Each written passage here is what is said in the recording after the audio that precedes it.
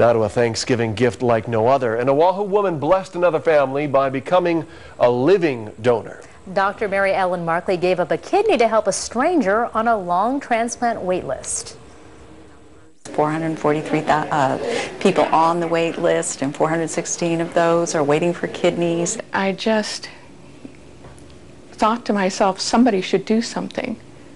Somebody should do something. And I realized I'm single, I'm healthy, my kids are grown, I can do something. So she did. Dr. Maryellen Markley checked into Queens Medical Center with her son by her side on Monday morning to become a living kidney donor for a stranger.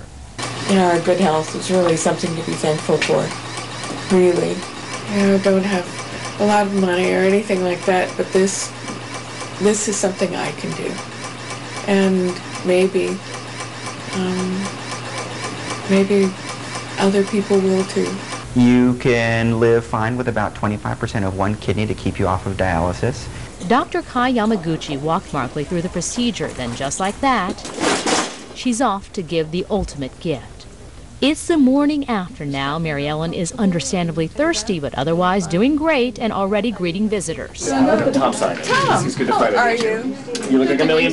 Turns out FBI Special Agent Tom Simon is also a donor. He volunteers time to counsel others through the process. Simon gave a kidney to a Maui woman he found on a website called matchingdonors.com. It looks and acts almost like a dating site where people who need to get a kidney transplant put their profiles up and their photos. Unlike Simon, Markley does not know who received her kidney. She's surprised there's no sign of the surgery.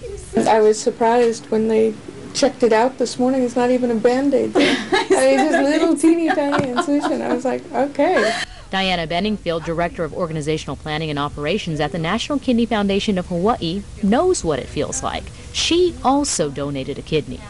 It turned out to be a 4-year-old, but I was also a match for a 12-year-old and a 16-year-old, but I was the best match for the 4-year-old. And honestly, I felt like I'd just given birth. I was so happy. I've never been happier in my life. Different things motivate different people.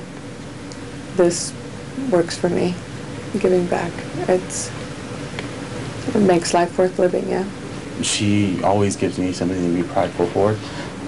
This doesn't stand out so much as it's just one more thing on the list.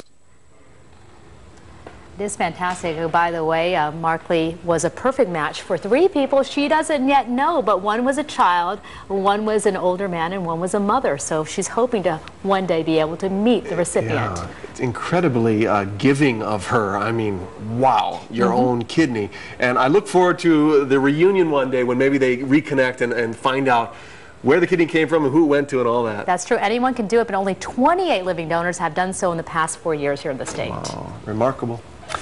Coming